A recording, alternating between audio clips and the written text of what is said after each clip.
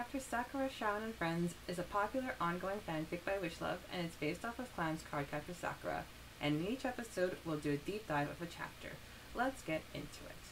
So Melanie, without going into deep details, would you consider that you have a pretty good idea of the family drama? Or do you consider yourself as sheltered? I mean, every family has its own drama, but I definitely wouldn't say we're like super dramatic, but I definitely wasn't sheltered. My mom was always very honest with me about absolutely everything. So, yeah, I definitely feel like I know people that are definitely very much sheltered from it, and then I know some people that are like waist deep in family drama. So I feel like I'm kind of somewhere in the middle.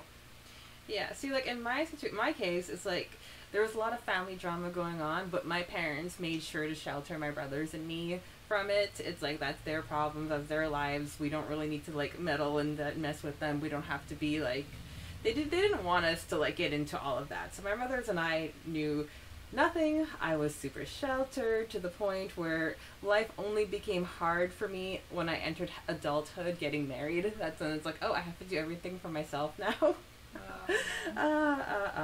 You know, just because I was hit with so many things that my parents would usually take care of for me.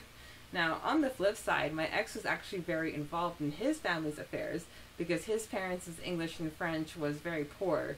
So he was the one who had to step up, and he had to go through everything and government-wise, just that. So he knew everything going on in his family. I knew nothing going on in mine.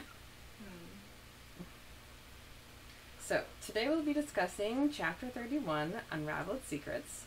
This was released on June 6, 2001, which is 1 month and 2 days after the release of Chapter 30. Oh, the days. The word count is 15,090 words, and this takes place during summer, while they're still in 9th grade. Summary. Sakura and Syaoran arrived in Tokyo, and Sakura used the shield to hide the tracker. Syaoran told her he had business elsewhere and that he'd find Sakura at the end of the day, leaving her disgruntled.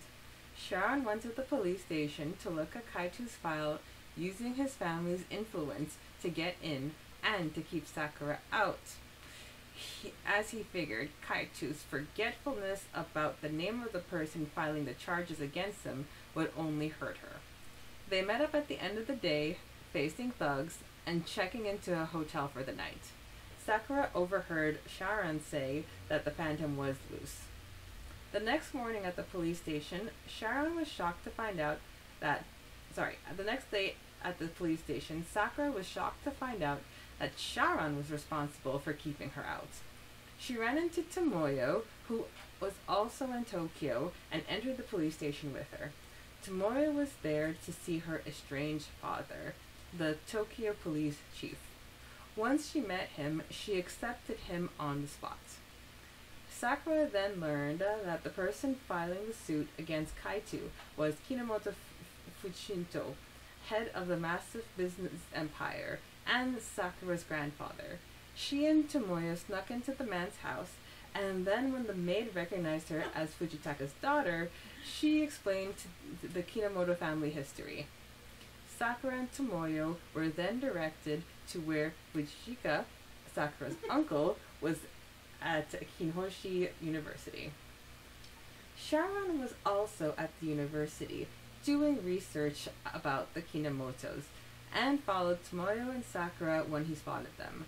Sakura found her father and witnessed Fujitaka's bitterness towards her brother, and saw that she couldn't talk to people who treated her family horribly. She told Tomoyo that she was still mad at Syaoran for keeping such a secret from her. Syaoran tried to leave before Sakura found him and ran into Tamura Asuma, who convinced him to face her. When Syaoran did, he was surprised with Sakura's calm and distant reaction. Later on, Sakura let Syaoran in on her feelings towards her father's family and admitted that she was mad at him. She reached out for the necklace for comfort and realized it was no longer around her neck. She was ready to break down, but Syaoran held her tightly in his arms. Some light teasing got him her forgiveness and said that he'll find her the necklace. Syaoran also said they'll continue with the fighting lessons and that he'll take her out for dinner and something fun. She made fun of him for asking her on a date, but got shy when he asked what if it really was one. Sakura called him a hypocrite, and they laughed. As she should. Yeah. Okay, disclaimer, I don't know how to pronounce Sakura's uncle's name and Sakura's grandfather's name. It's like, I'm just gonna say like Fujishika, even though you say it differently. I think I say Fujinto, Fujika, yeah, Fujata, and then what was the girl's name? Fujiko. Fujiko, yeah. I think that's how I pronounced it. Fujiko. Or I think I said Fujiko. Yeah, so. But, I mean.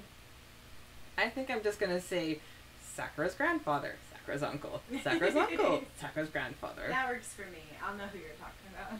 Even it's like, I'm having a hard time. It's like, okay, which one ends with the Ika and which one ends with the Into? Right. Yeah, that was a nightmare to do for the audiobook. Yes. So it looks like Fujishinto is the grandfather. So Shinto is the grandfather and Shika is the uncle. Mm-hmm. Yeah, so that we're going to have our mouth full while we cover this chapter. So this chapter opens up to Sakura sleeping in Syaoran's arms while they were riding the unicorn, which is such a romantic image. I really like the detail of how Midnight Star goes from black to white. Yes, I think that's very clever and very cute. So for Melanie's birthday, there was this chairlift event at a ski lodge. So basically they were closed for the ski season.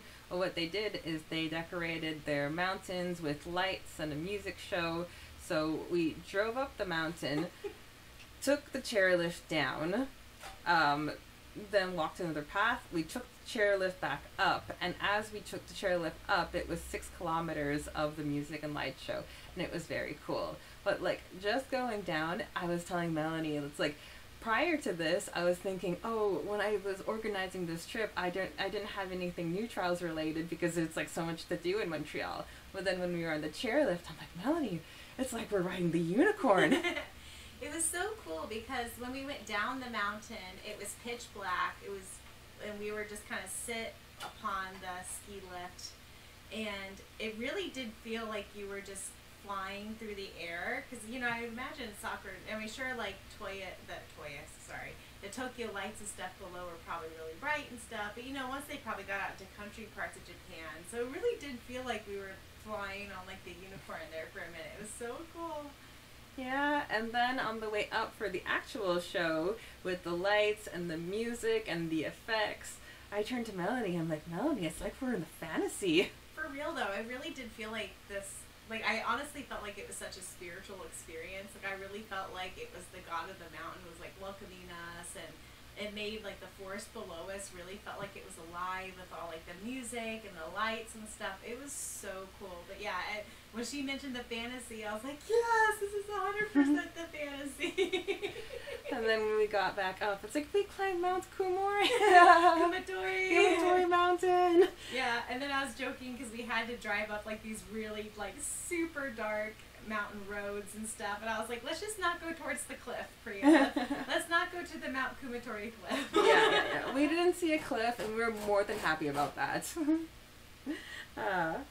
So, the police are relentless, and they're still hot on the Lockets trail. Sakura and Syaoran use the shield, but there definitely still is a question of whether they're going to keep its if it's going to keep its potency. Right. So, do you remember Syaoran's personal business when he did the audiobook?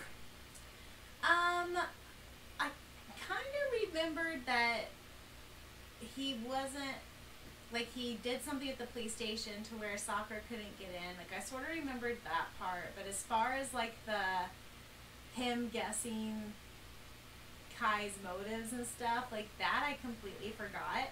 And I was even telling Preya, like, when Kai is like, it was Kino, whatever, I don't really remember who it was. Like, I was kind of like Sakura at the moment, too. And I was like, yeah, I believe him. Maybe he just forgot. And then it wasn't until I did the audiobook I remembered. I was like, oh, so Syaoran knew this whole time. But yeah, I kind of forgot that part. say, like, I felt I was also discovering the scene for the first time. I had no idea why he was at the police station in the first place. So it's like, I wonder how Syaoran knew the truth. Like, I wonder, like, I think, at first I was asking myself, like, well, how did Syaoran know that the truth was going to hurt Sakura? But then we go back to, like, Takaitu-kun just, like, tripping over his words. And it's like, Sakura might have believed him, but Syaoran picked up what he dropped and ran with it. Yeah, I just think Syaoran is a very, perceptive, that's the word, thank you. I think Syaoran's just a very perceptive person, and so I think he caught on very quickly. And then, you know, while he also mentions while Sakura was sleeping the whole time on the unicorn, he had a lot of time to think to himself. So, anyways, yeah, and so I think he kind of had a guess. And then when he found out who it was, and he went to the library and did all his research, and that's when he found out about Sakura's family and all that. So, the gang of guys is so creepy. It, like, sent chills down my spine. Now, I'm glad that Syaoran came when he did, even though we know Sakura could handle herself, as we saw in the chapter. Yes. They spat a little bit, but Syaoran made it up by getting a fancy hotel room for them. Love the way that Wish-chan made all of the rooms with, like, a double bed booked. It's like, how convenient. All the rooms with double beds are booked. My favorite, this is one of my favorite tropes, actually, but my only wish is that I wish he would have made them sleep in the same bed, but maybe that's 30-year-old Melanie talking here. Yeah, and we do get that, like, later on in the series for sure. So, Syaoran paid with the same credit card that he bought the necklace with, and I like how we got the continuity. It's like, oh, he just paid it off, and here he is, loading more money on it again. Wish-chan understanding bills at age 13, love it. So, there's a news announcement talking about how the police lost track of the Kaitu magician. My question is, how does the media get a hold of so many details of an ongoing investigation? Very true. It's like as if the police department is bragging about their incompetence.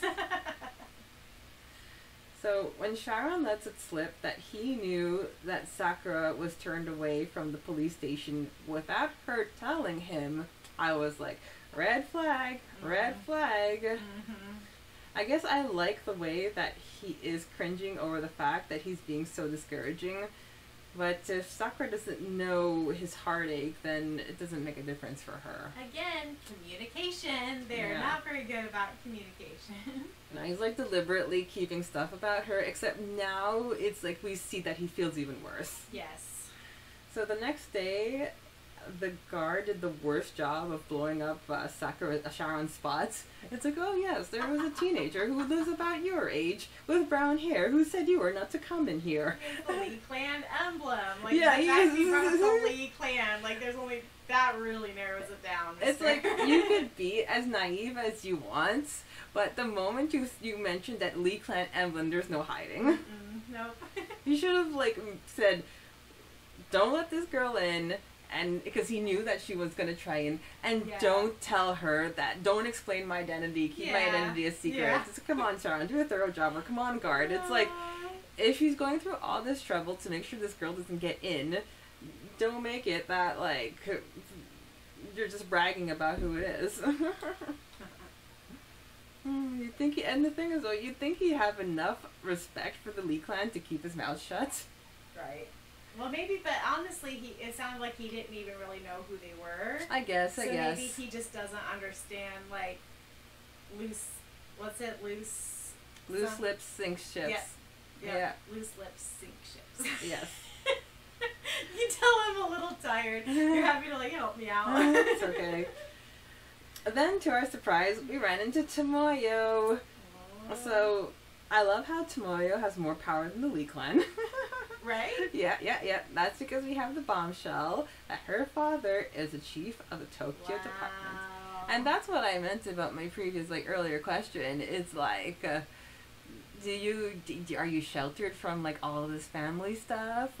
Or do you just, like, pretty much know everything that's going on? Yeah. I don't think, like, I never really shared with my friends what was going on with, like, my parents. Like, I knew everything that was going on with my parents. Yeah. I never really shared and opened up with my friends. I even kind of sort of lied a little bit and just said like, oh, my dad is blah, blah, blah, blah, you know, just to kind of make it not seem as bad as what it actually was. So I can kind of see why Tomeo has kept this to herself for so long. I kind of understand that a little bit. Mm-hmm. We spend some time with Syaoran, and we get how he puts the pieces together about who filed the suit against Kaito. So any questions that we had was pretty much answered at this point. Mm-hmm. And we get the backstory of Tomoya's father, and I'm so glad that Wish-chan took the time to make this a plot point that is woven into like Sakura's storyline, because Tomoya's monologue where she talks about her father is so poignant and really some of your best voice work yet. Thank you. I appreciate that. It was not a very hard role to act because I've been there before. And then when we got the reunion, it was really heartfelt. So Tomoya's father also blew up Syaoran's spot as well, which is mortifying for him. We finally learned the truth that the suit is filed by none other than Kinomoto Fujishinto, aka Sakura's paternal grandfather. Syaoran does some digging on Fujishinto and is shocked to find out that he is loaded. I wonder what would happen if Sakura grew up with all of the money in the world. She wouldn't be as down to earth as she is now, that's for sure. And I just have this vision in my head where it's like you have Kira-chan tasking her to find the cards, and then she's just going to make her servants do it. But, you know, I feel like this is, I don't know, but this is just my little headcanon about this whole thing is, I think in the future this is going to be a way for Sakura to be able to marry Syaoran, because not only is she the card mistress, but she also comes from a powerful family. So therefore, I think that's why the League clan will allow them to get married in the future. Just coming from my Korean drama land of things, I could see that. So Sakura and Tomoyo break into her grandfather's house. I love that Toya was the one who called while she was there. But my question is, why did it take weeks for him to call her cell? Right.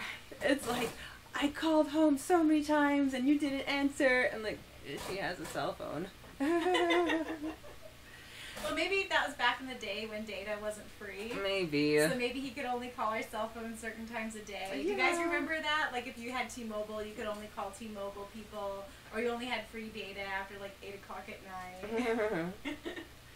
So anyway, we get to meet Mori, which I'm excited about because she has all the tea. Yes. Now, as a sidebar, in CCS Clear Card, Clamp names one of Sakura's teachers Mori. Yeah, I think I remember Wish-chan saying Yes. that in her little breakdown of the episode. Yeah, I wouldn't remember that on my own, but because Wish-chan flagged that in her episode recap, it's like a little piece of trivia that stuck with me. Mm-hmm.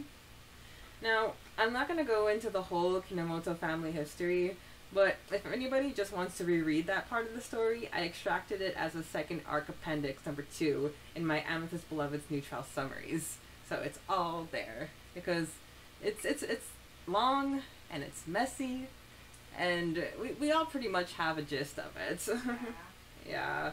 Poor Fujika, is all I'm going to say. Poor Fujika. Doesn't the story of the Kinomoto siblings kind of make you think of the Dumbledore siblings? Oh, 100%, yes. Rivalry between two brothers, sister who died too soon. Yeah, oh my god, yes.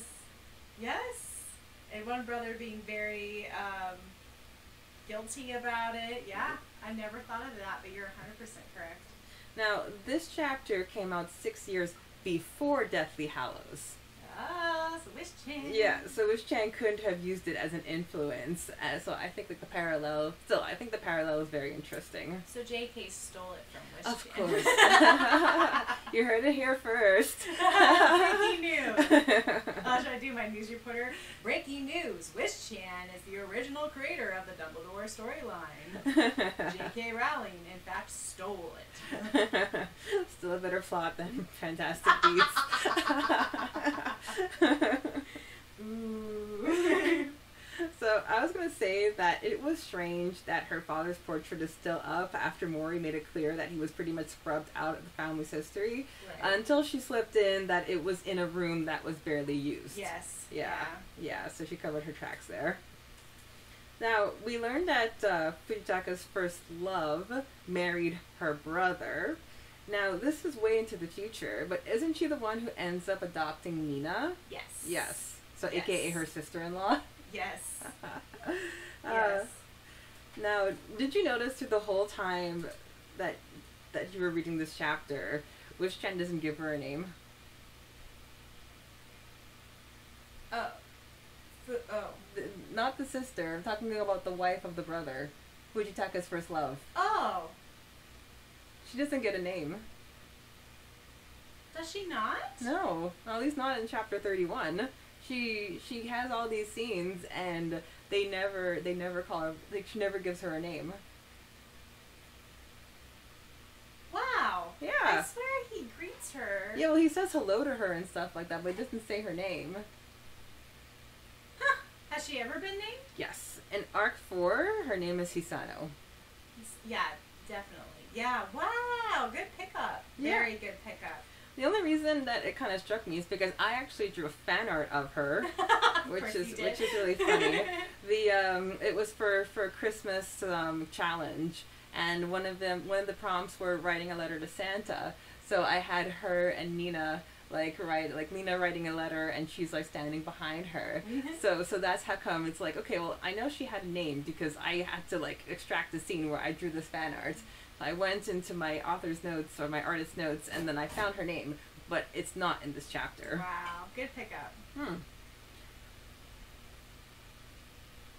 Now, I have to say, I forgot that Mori is Fujiko's mother. So Mori is Fujika's grandmother. It's Mori's daughter. That's Fujika's mom. Hold on. Fujika's daughter. Mm-hmm. So it's Mori's daughter Oh. is Fujika's mother. Oh, okay. I thought the grandfather slept with the housekeeper, and that was the housekeeper gave birth. The housekeeper is Mori's daughter. Okay. Mm-hmm. Yeah. Oh, okay, And Mori, okay. So Mori that's why Mori loved Fujika so much, because she was her grandmother. Oh, okay. She was legitimately her grandmother. Okay. I couldn't get that from the chapter. Interesting. Okay, afterwards we have Syaoran putting the pieces together of how Sakura must know the truth. At the university, I loved how Sakura almost ran into her father. Now, the Kinomoto brother run-in was quite shocking as well, even though I did remember that this scene happened. That was a difficult scene to pull off in the audiobook. Hopefully it came across okay, but it was really hard for me to try to differentiate their voices enough to make it obvious that two different people were talking. At the end of the day, they are brothers. Yeah, that's true. And just how like teenage Riren's voice is similar to Sharon's voice. It is not only father and son, but the father was the son's age. Yeah. So you get a pass. So I thought it was so sad that Fujitaka never knew the truth about Fujiko. Right, but guys, we have to think about it this way.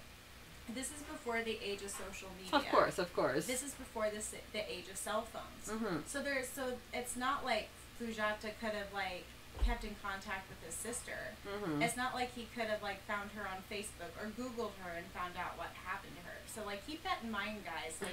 Like, because at first when I read this part in the audiobook, I was like, really? How could you not have looked up what happened to your sister? But then I had to like put myself back in the era, and it's like, no, this was before social media, this is before Google, like internet was just kind of still kind of sort of in its baby-ish era.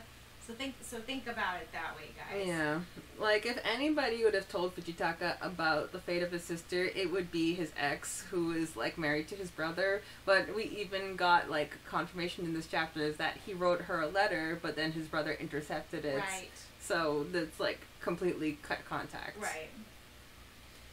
So I forgot that Asuma was in this chapter. It's cute that he wanted to surprise Arima. Anyway, glad to see Syaoran having some guy talk. I like his line about how the bravest people could be the biggest cowards of all time. 100% true. We have a Sakura and Syaoran confrontation. And I like how Sakura was keeping a level head. Because all through Arc 1, even like, you know, first half of Arc 2, it's like they would constantly bicker. They would fight. They would just be on in each other's last nerve. But this time around, Sakura decided to like not give in to her. I think it's just because she was just so mad. Yes. I think it was like a different level of mad. Yes. Yeah, I just think I'm kind of the same way. When I get really mad, I just get really quiet, like super duper quiet. And so I think this is just kind of a way of just showing that Sakura is maturing. I think is what it kind of boils down to, is she's not going to have like she's not going to throw a fit like a little child anymore. She's not going to like be all emotional like a little preteen. Like it really shows she's on like the verge of being a teenager and that she's maturing. So yeah. So it completely freaks Syaoran out. I think it was like, but then they were able to like talk it through. So I think this is one of their most mature conflict and resolution yet. Very much of a husband being scared of when his wife gets really mad, and we just get really quiet and we just don't say anything, but they know they're in trouble, and that's like kind of what the scene gave me vibes of. So Sakura's necklace is missing, and I thought that was Kaiju Magician, but no, she legit loses it. I think the thugs steal it. I think they had a hand in it for sure. And then we get another S&S hug. It was really sweet, and we get Sakura forgiving Syaoran, which is great. Sakura makes Syaoran promise her to teach her martial arts again, but I don't remember if this actually happens. Yeah, I don't think it does. I don't think it does. And then when the chapter ends, Syaoran tries to ask Sakura on a legit date, but Homegirl has friend-zoned him hard. As he deserves. I'm so proud of Sakura. She's like doubling down. It's like, no, you're a hypocrite. No, you're a double hypocrite. No. It's like, I hear what you're saying, but I'm not gonna fall for any of that. I am so proud of her. I am so proud of Wish-chan that she wouldn't just have Sakura just roll over and be like, oh, it's okay how you talked to me this past winter. I will totally forgive you. Like, no. Like, I freaking love that she, like, calls him out on his crap. And she's like, no, you're a hypocrite. Love it. Love it, love it, love it. No, you have to work for it, Sean. You have to work for it. Yes. So, Dark Forces Corner. We open up with S&S using the unicorn as transportation, and the shield was used to hide the tracker. We have a mention of the Phantom when Syaoran says that it was free in the middle of their first night of Tokyo. And I think this is this the chapter when the Phantom is speaking to Syaoran? Next chapter. Next chapter. Oh, yeah, okay. Yes, that's the next chapter. Oh, because, okay, yeah, he leaves the police. Okay, yeah, for sure, that hasn't happened yet. Sakura uses the rope to sneak in, and for a second I was trying to remember which CCS card was that, but I remembered it was a New Trials original. So again, us being completely wrong that Wish-chan never uses her cards. We just keep being like, oh, oops, sorry, Wish-chan. It was a lot of fun seeing Dark Forces in action, and she even used OG Windy for her landing. So, fan art spotlight. Chapter 31 also didn't have a fan art linked to it when I was doing my blog, and there was no chance that I would find another artwork to fit my chapter in New Trials Revisited project. So I was very ambitious, and I drew Sakura and Syaoran and Midnight Star. Aww, I've never seen this one. Very, very cute. Yes, so I did this in January 2018, and Syaoran is flying, and Wish-chan is in his arms, and she's sleeping. Wish-chan? Sorry, I'm just... Sorry about that. Wish-chan wishes she was in Syaoran's Wish-chan wishes, and so do I, and so does Melanie. So Sakura, she's sleeping in Syaoran's arms on the unicorn, and it looks so magical. And as ambitious as it was, I actually had fun, like drawing the horse and drawing the wings. That looks really good. Yeah, thank you. That was me cuddled all up next to you on the ski lift. Yeah. Because it was freaking cold, it turns out, on top of a mountain. Yeah, who just knew? And what's funny is that, like, Melanie and I, we were dressed so cute in Quebec City with our sundresses and our skirts. And right before leaving to the excursion, I'm like, wait a minute, we're going on top of a mountain. And it's going to be cold. Melanie, we have to change. Yeah, like it didn't even occur to either of us because yesterday it was, how would you say it in Celsius? It was, I would say like high 20s Celsius. yeah, Fahrenheit, it was like a beautiful like 70 degrees. So like, you know, we were both all cute and never would have thought. And then thank God Preya thought of it because we would have been absolutely miserable. Like thankfully, like I put on jeans and like I had like a hoodie and I was like just on the verge of being cold but not like uncomfortable. But if we would have gone in our cute little dresses, there's no way. There's no way. I don't think we would have been able to finish. I think we would have had to leave early somehow. I think we would have finished it, but we would have been quite miserable. Oh my God.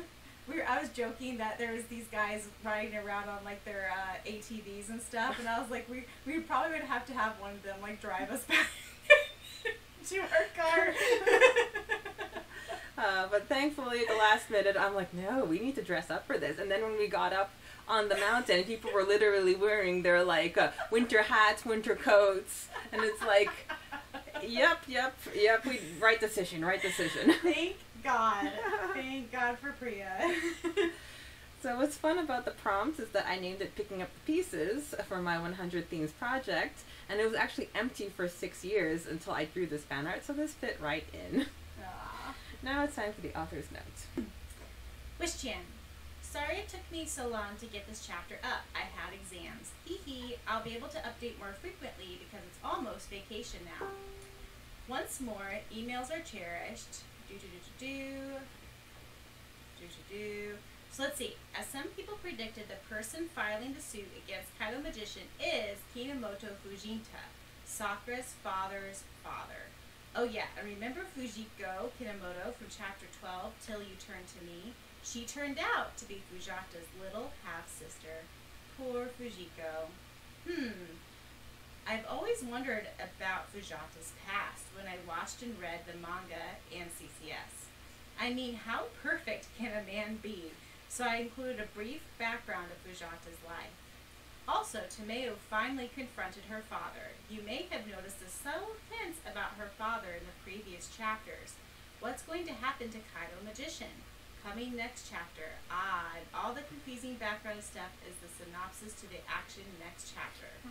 Oh yeah, and is Syaoran making a date proposal, or is it just good friends eating dinner out together occasion?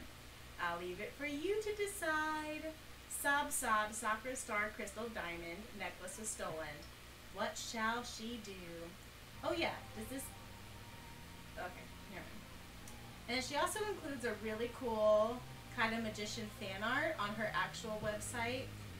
And it has his criminal number, and there's a picture of him with his sunglasses, and then also a picture where he takes his sunglasses off. We can see the cross earring he wears all the time. That's her version of the wanted poster. Yes. And she used the spray paint like tip thing to like pretend that Kai graffitied his wanted poster. Yes. So cool. But yeah, I've always kind of also wondered about Fujita's past, and again, I just love the world building on Wish-chan's part, and anyways, so good. Yeah, like we've already learned so much about Nadeshiko's past and Syaoran's father's past, so it's nice to see like some world building on Tomoya's father and Sakura's own father. Yes. So you've been listening to Neutrals the podcast, where it must rain for there to be a rainbow. You've been listening to Neutrals the podcast. Please be sure to check out the audiobook version of this fan fiction that you can find anywhere that you can find this podcast. Also, please be sure to check out the Facebook fan page for New Trials, where a big part of our discussions happen nowadays. And please be sure to stick around next time when we discuss Chapter 32, Believe in Me When the Sun Rises.